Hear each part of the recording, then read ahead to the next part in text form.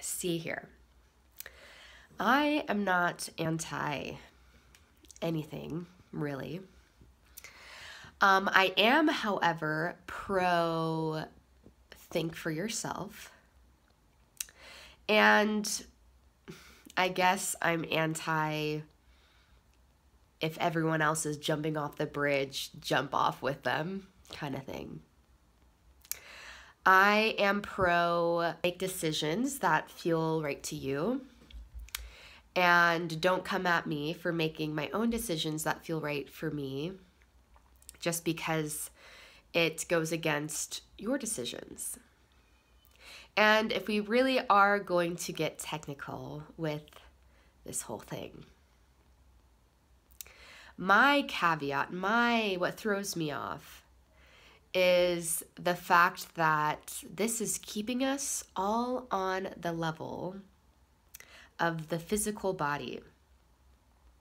And if we're going to get scientific about it, if we're going to start throwing out facts and information and studies, then my question is, why aren't we throwing out the fact that everything that's happening on the physical body, on the level that we can see, taste, touch, smell, why aren't we showing and distributing that information that actually proves that once it's become a physical thing,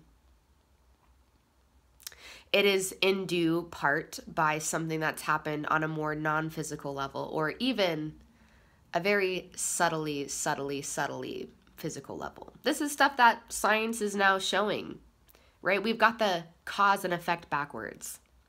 So for someone to tell me to put a mask on my face, to prevent something, in my most humble of opinions, is missing the whole fucking point. And it is a very, very, very, very, very, very, very small and borderline insignificant detail of everything that is going on. My question is, if you want me to dabble in your world, then I would expect at least that to go both ways, that respect level, which I will say I have dabbled in that world. I did wear it for a little bit. And then I was like, what the fuck am I doing? I know better.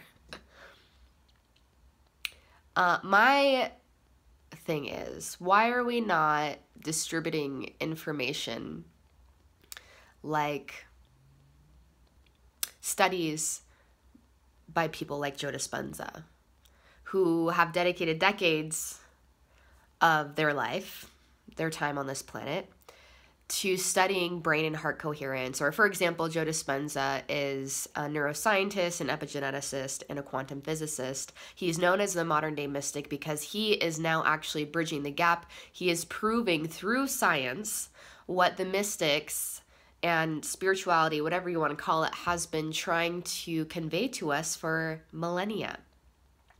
Science is just kind of catching up to what people in the spiritual realms, what these mystics, what these master metaphysicians have known and been trying to tell us, been trying to get through the thick skull of humanity for a long time.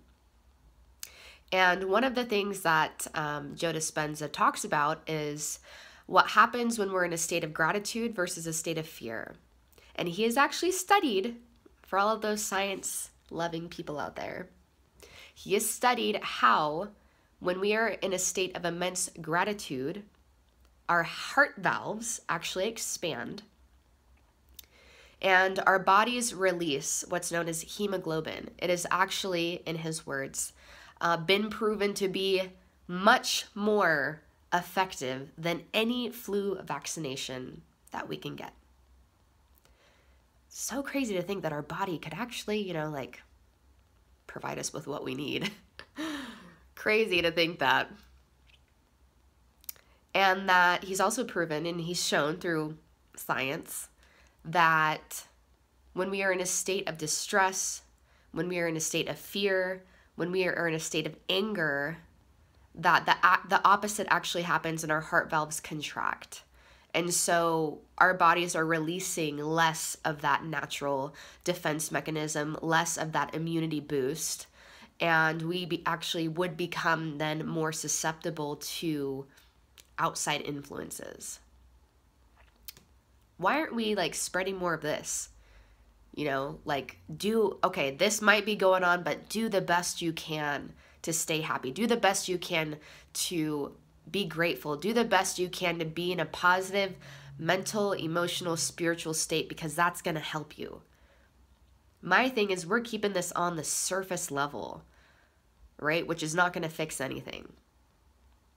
And I actually have a lot of people in a lot of cool fucking places, including the medical industry. I know a lot of nurses and all types of sects of, you know, hospitals and whatnot. And yeah, they have said that numbers have increased in terms of how many patients they're seeing. But a lot of that doesn't actually have to do with the word that will not be muttered on my channel. And it actually has to do with just about everything else you can imagine. Suicides, abuse,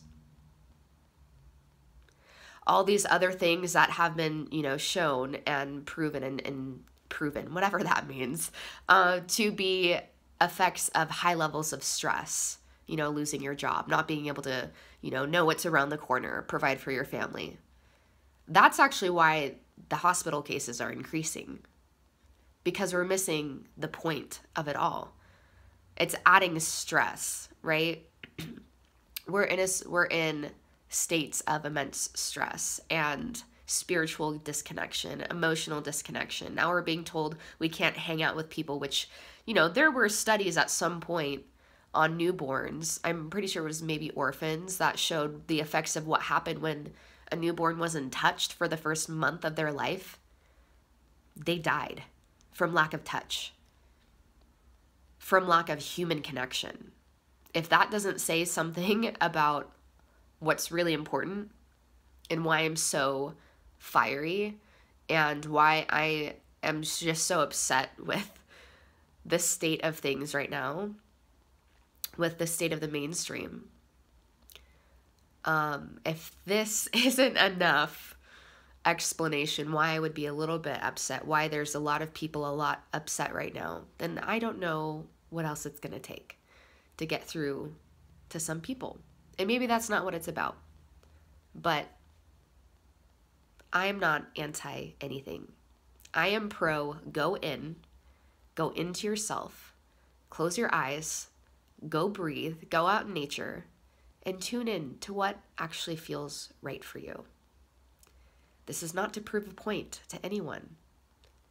This is me doing what feels right to me, regardless if you understand why. Regardless if it's going to create a little bit more difficulty on my path. Maybe on this level. But on higher levels, your girl is doing great. And even on this level, we're doing real good. I'm pro question what's actually going on.